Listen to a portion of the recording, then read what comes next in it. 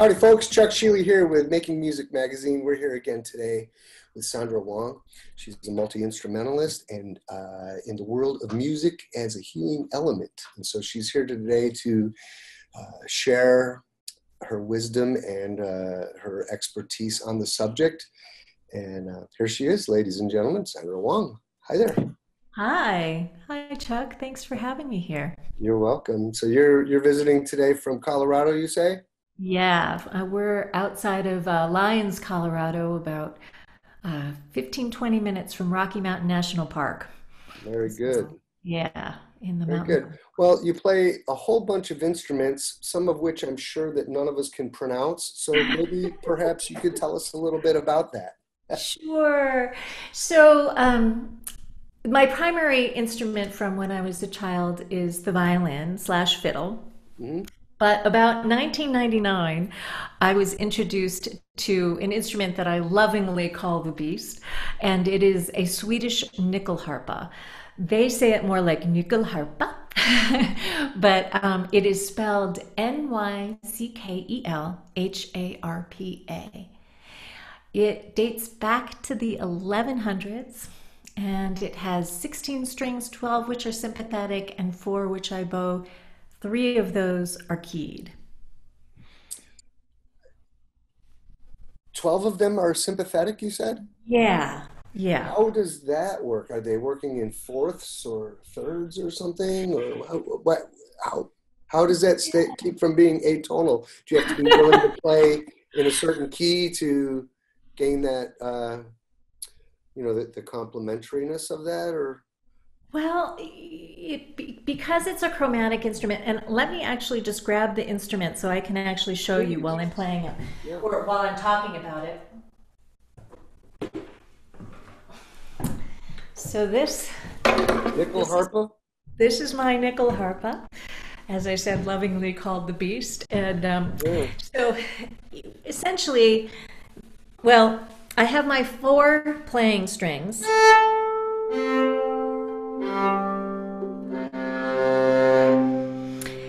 And then in between each of those playing strings, I have 4 sympathetic strings. So I actually never touch the sympathetic strings with my bow or my fingers. Mhm. I have thought about trying to do some prepared instrument stuff and getting little picks and trying to get in there. But essentially, these sound like.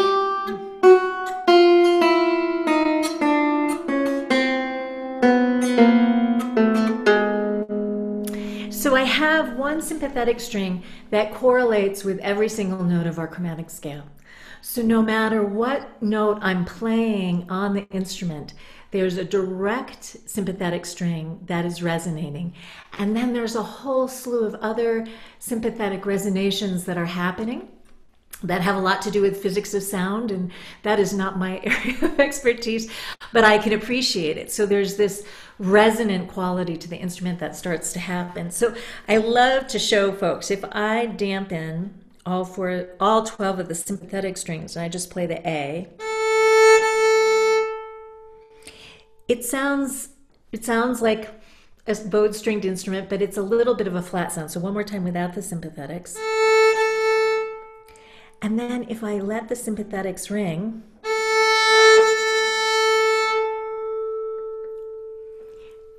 so same note, same bow, same instrument, just with the sympathetics in play, you get this beautiful resonant sound. That is really what made me fall in love with this instrument.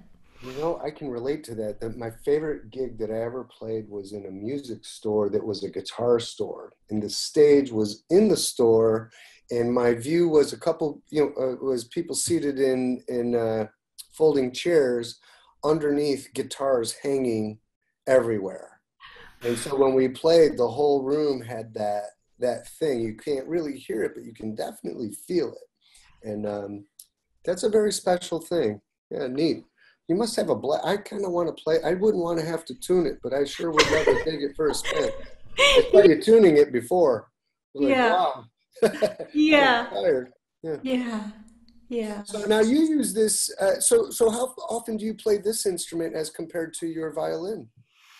Ah, that's an excellent question. And ever changing. It depends on what projects I'm involved with, and what's called for. I tend to compose more on this instrument.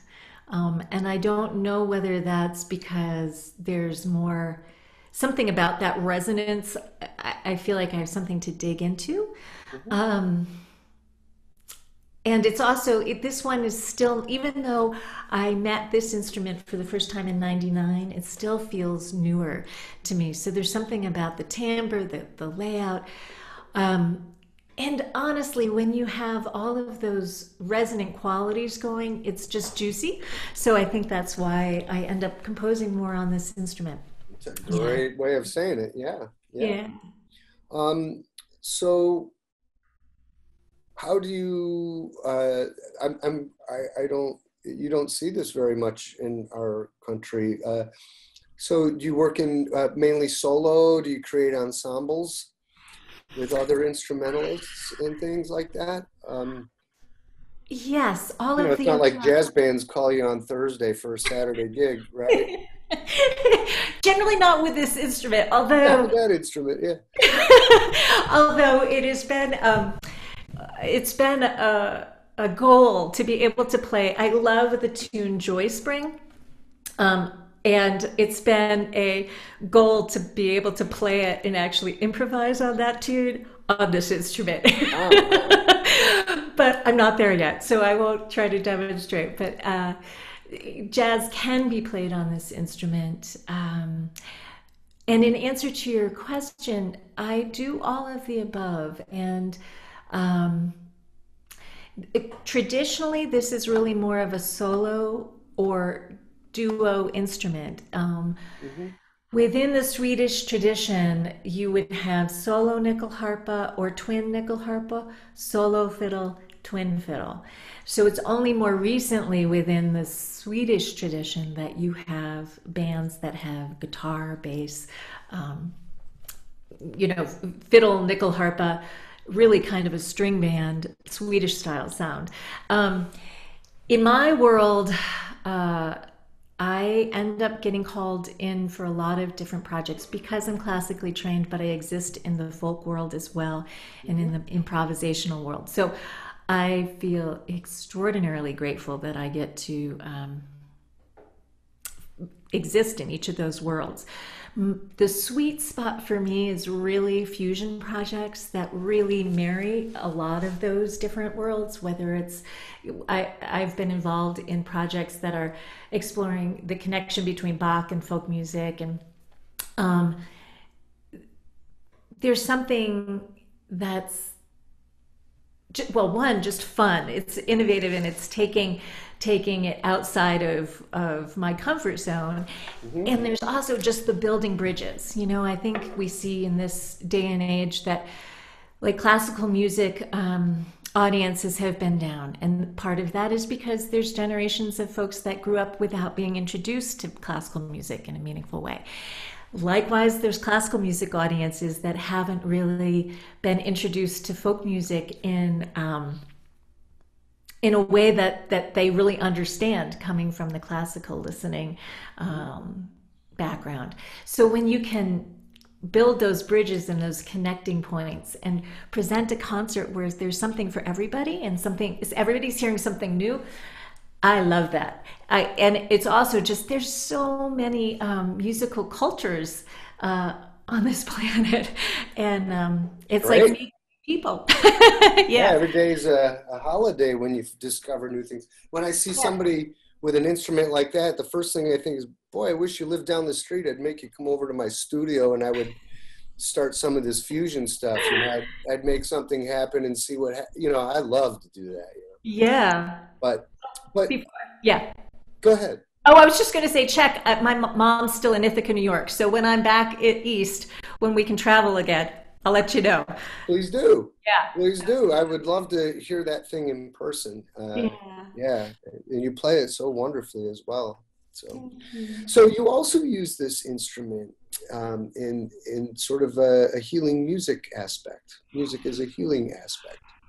Or, I would say yes. Now, I do not have an official title as, a music healer. There are people that study the actual art of music healing and get degrees in music healing.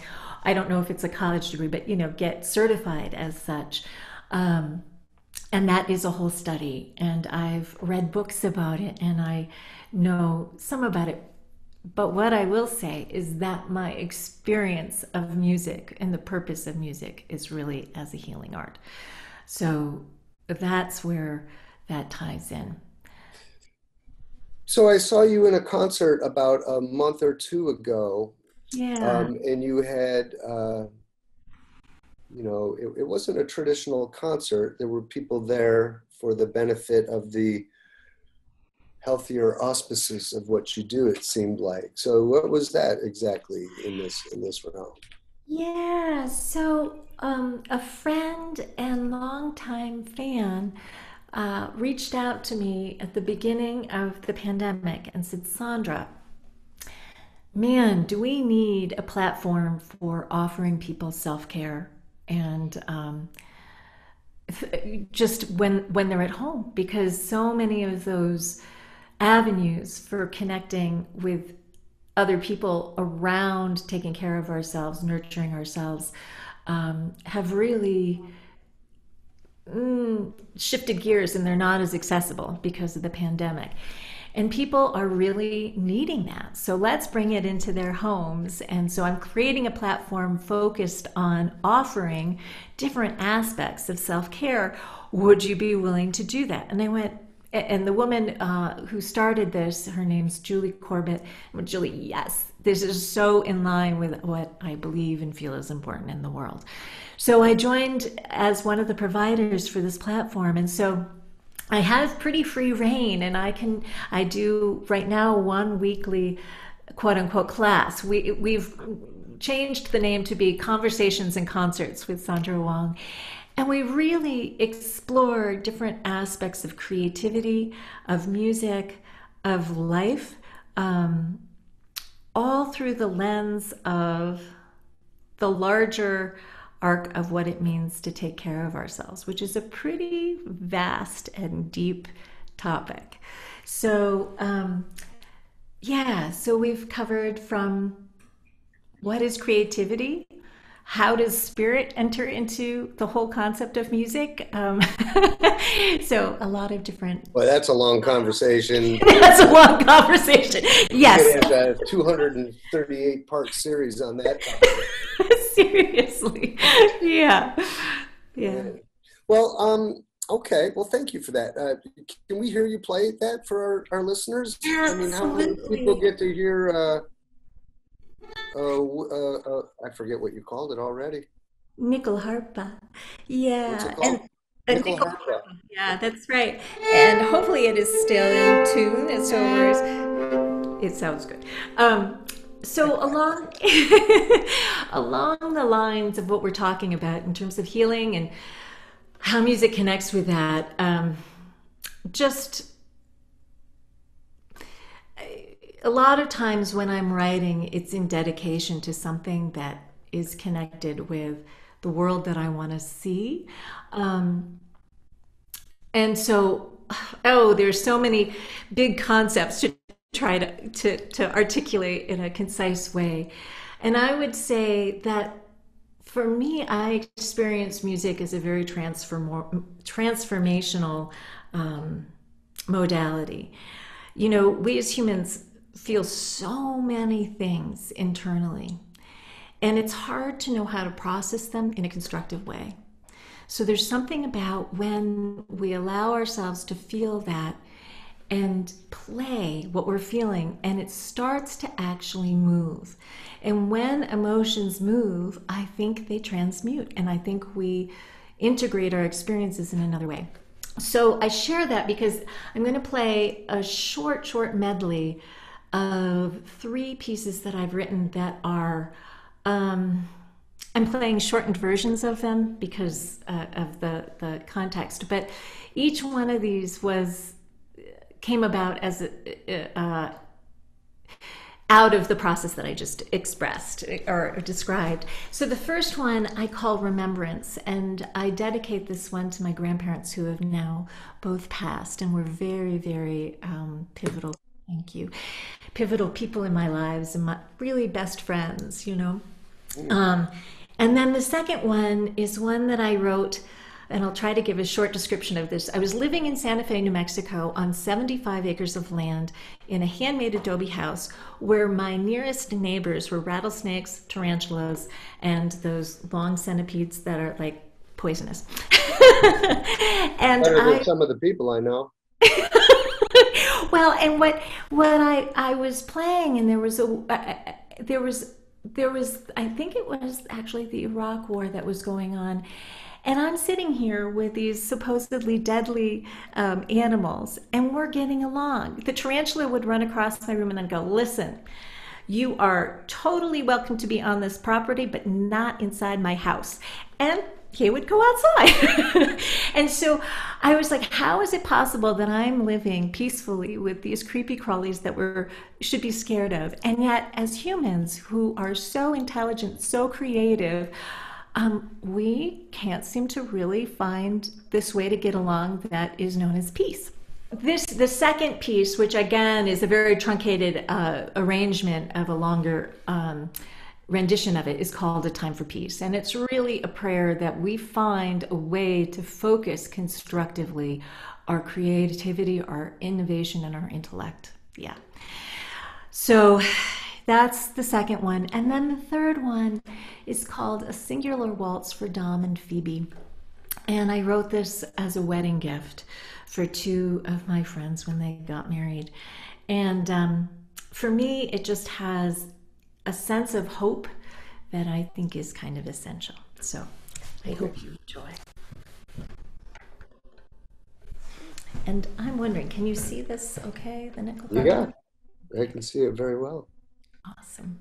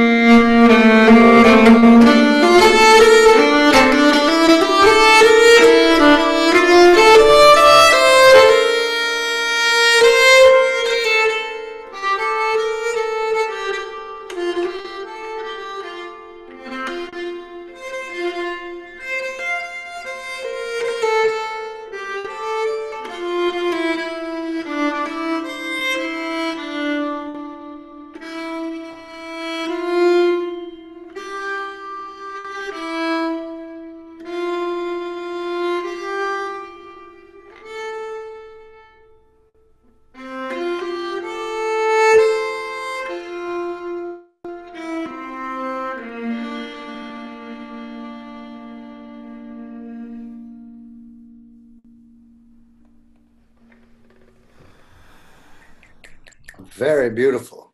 Very, very nice. All right. Well, that was very nice. I enjoyed that very much. Yeah, I love the way the resonance works on that. It sounds like you're in a big hall. It's It coming does. off the instrument right off the bat, you know? Yeah. Yeah. Yeah. It's nice. It's also interesting that there's something familiar about it, but there's something irreverent about this sound to our what our Western ears are used to hearing, you know? So Right. really nice. Well, Yeah. thank you so much for visiting us. And Oh, I pleasure. hope you will look us up when you come to Ithaca. I would love to play something with you at that thing. Like how many times you get to play with somebody who plays one of those things. So anyway, I know what to do. So anyway, thank you very much. Thank you Thank so you, much. Chuck. It's such a pleasure to be here. Sandra, tell the folks where they can find you online. Yeah, so I have a website, SandraWongMusic.com. Sandra is actually spelled SandrawOng music. Um, uh, there's a story connected with that, but we won't worry about that. I have a Facebook page, which is also facebook.com/ Sandra Wong Music. And I do have a YouTube channel. If you put in a search under my name, you can find me there. It still has a weird link address, but if you do a search under me, my name, you'll find it. Yeah. Okay. Yeah. Okay, folks, if you had a good time, make sure you hit the like button. Go find Sandra and find out the rest of her world. Make sure you subscribe to our YouTube channel and sign up for our newsletter. Find us on all the social medias. We're everywhere all the time. We'll be flourishing the social media with this story here. So we hope you have a great day. We thank you for watching and keep practicing. Take care, everyone.